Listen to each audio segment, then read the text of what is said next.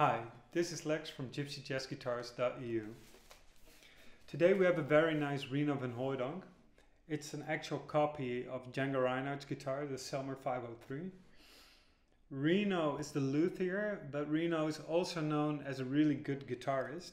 He's been specializing all through his life in the style of Django Reinhardt, and he's a true master of this style. And with his knowledge of how these instruments are supposed to sound, he decided to become a luthier years ago. And this is one of the guitars that he made. So this has been made in 2005. And I think this comes closest to one of the best Selmers that I've played. So I personally think this is an awesome guitar. The top is a special feature. It's been aged for at least 45 years. It's spruce, which is traditional. The back and sides are traditional as well. It's laminated. The wood is Indian rosewood. The neck is walnut, which is traditional as well.